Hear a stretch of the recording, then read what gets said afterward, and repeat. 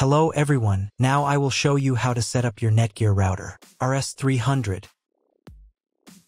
And before I start, I want to remind you that if my video will help you, please support my work. Half of all donations I send to animal shelters. All details are in the description down below. The first step is to turn on the router. Take the power adapter. Plug one end of the power adapter into a wall outlet. Connect the other end to the router.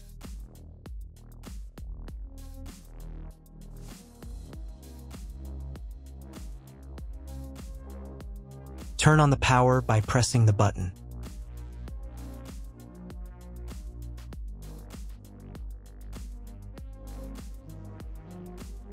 When it's powered on, a light will illuminate.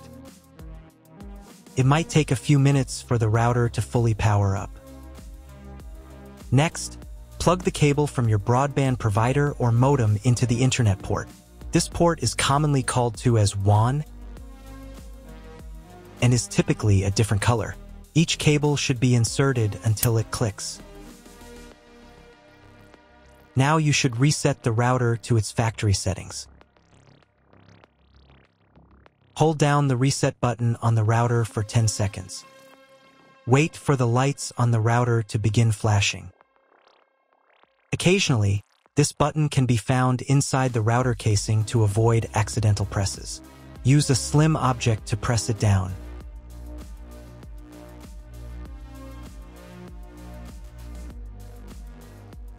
The router will reboot, resetting all the settings to their original factory defaults. Connect one end of the Ethernet cable that came with the router to an Ethernet port.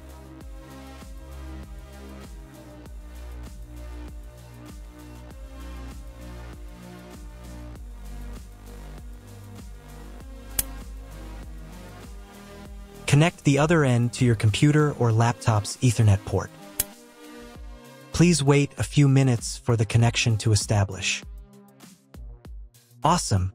Your router is now connected to your computer. Now you will need to set it up. Before we get started, I'll show you another way to connect the router in case you don't have an Ethernet cable or your computer doesn't have an Ethernet port. Simply plug in the router to the power adapter and connect the cable from your internet provider. This will turn on the Wi-Fi. If the router is new and hasn't been set up yet, the Wi-Fi network will be named after the router itself. Your router has a unique Wi-Fi network name and password printed on a label.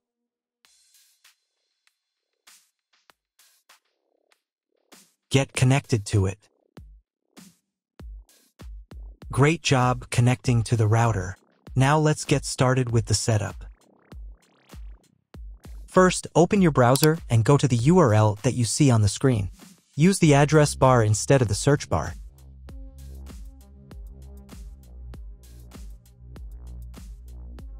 Then click here.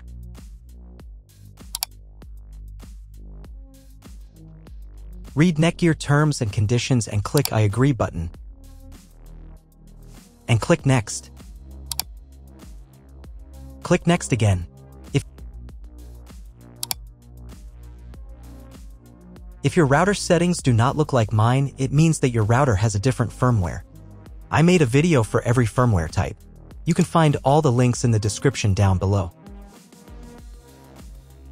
The first thing you need to do is set up a new password. The admin password is used to log into your router's web interface. Pay attention to the password requirements. Write your new password in the first field and duplicate it in the second field.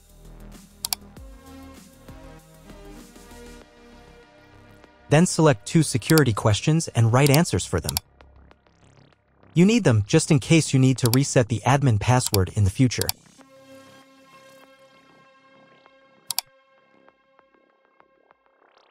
On this page, you can customize your network name and password. Click Next. If your browser does not redirect after 2 minutes, reload the page. On the next page, you will find the information you need to connect to a Wi-Fi network. If you were connected using the preset Wi-Fi credentials, it's time to connect using the new Wi-Fi credential. If you want, you can print them out. Click Next. If the router has not been updated for a long time, the next page may automatically start the firmware update process. If the new firmware is not available, click Next. After updating the firmware, you may be redirected to the NETGEAR website where you can register your router. If you want to, you can do it. I'm just going to close this window because I'm not going to do that.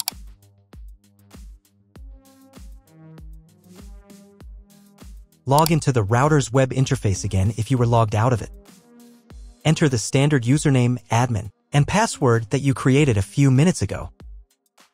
Press Sign In button. Close this window.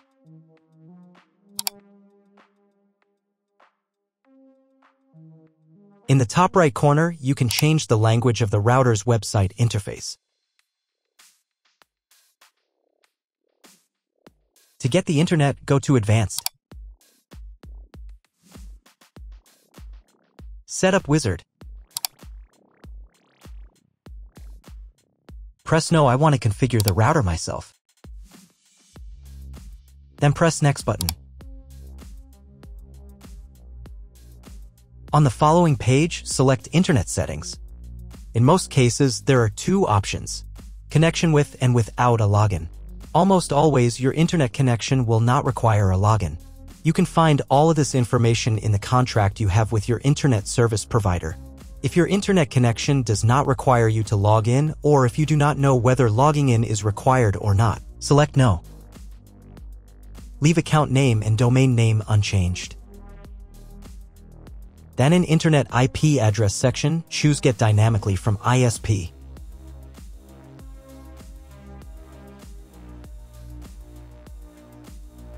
In the DNS section, select Get Automatically from ISP as well. You will need to clone the MAC address of the primary computer if your ISP only allows internet access to a specific MAC address. Select Use Default MAC Address. If you are not sure about these settings, check again that your settings are the same as mine. And click Apply.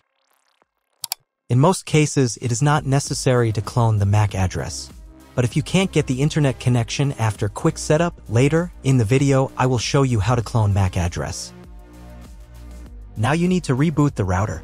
To do this, go to the router's web interface if you were logged out of it.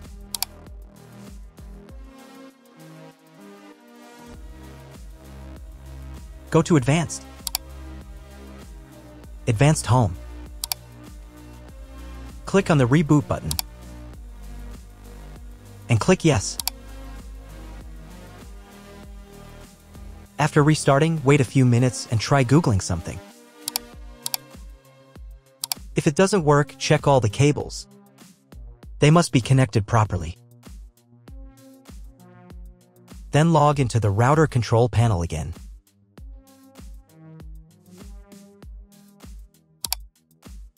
Go to Basic. Internet. And choose Use Computer MAC Address.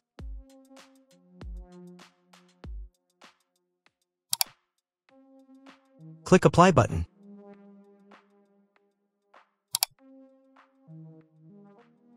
And then reboot router again. Go to Advanced. Advanced Home.